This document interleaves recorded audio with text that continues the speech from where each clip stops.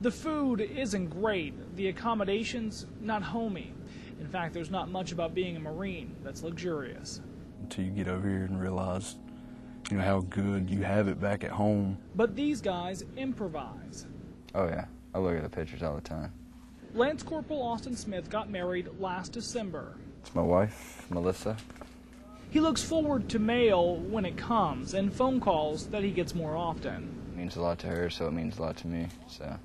Being in Afghanistan, Sergeant Dan Clift will miss his daughter's first birthday.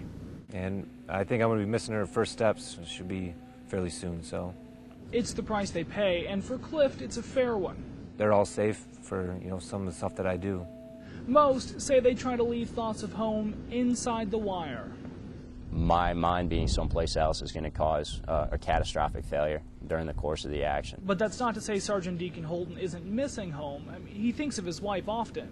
It's never in a, oh my God, this could be it kind of way. It's always in a, she's not going to believe what happened today, and I hope her haircut went well. Some, though, bring reminders along with them. Smith keeps a picture of his wife on the inside of his helmet. What's going on, baby? Lance Corporal Eric McKinney is from a small town in western North Carolina. Little town like that, and here I am in something so big, so. He says his friends inspired him to join the service. I want to make sure that I do everything that I can, do the right things and make sure that everything works out for the best. They gave him something before he left that he always keeps in his pocket. It's a ring he says his buddies brought with them to war zones. Now, it's his turn. So I'm the 13th person to have it.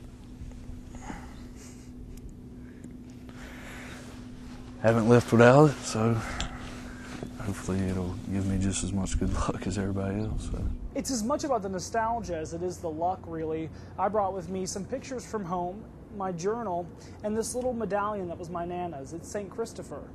The guys tell me that it's this little stuff, these little mementos, that really get them through those tough times.